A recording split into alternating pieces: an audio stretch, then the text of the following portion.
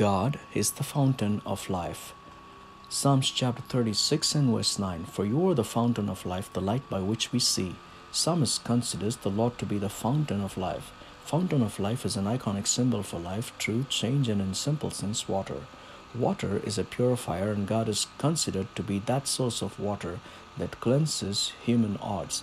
David knew he needed cleansing, and God is the only one who can make him completely clean. People who do not know God care less for anything. They have no fear of God in them. They are deceitful and self-flattering. They refuse to act wisely. They can do no good. They can think of evil for others even in their bed. Their minds are restless. It is the opposite for those who love God. They are aware of God's unfailing love, His ability to provide in abundance for humans and animals too. David compares the love of God to the vast heavens, incalculable, His faithfulness reaching beyond the clouds, immeasurable, His righteousness to the mighty mountains, indestructible, and His justice like the depth of the ocean, insurmountable.